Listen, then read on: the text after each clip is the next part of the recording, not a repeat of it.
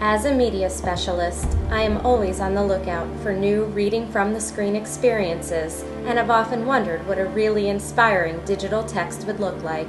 I tried to imagine what would come next after ebooks, and then I came across Inanimate Alice, a powerful story about a young girl growing up in the 21st century. It is a modern-day story about those who live far from home and friends amongst people of differing races and cultures. This is a digital novel that meets our 21st century students' desires to learn in a simulated multitasking environment. My own students were instantly captivated by it.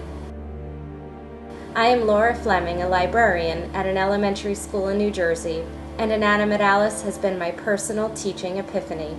I saw my students connected and engaged with a story like never before. Their standing ovation at the end of our viewing the episodes was an extraordinary experience for me. It told me that they too had their own personal learning triumph. As the story unfolds, these learners will grow up with Alice immersed in an ever-growing story in which they become part of the narrative.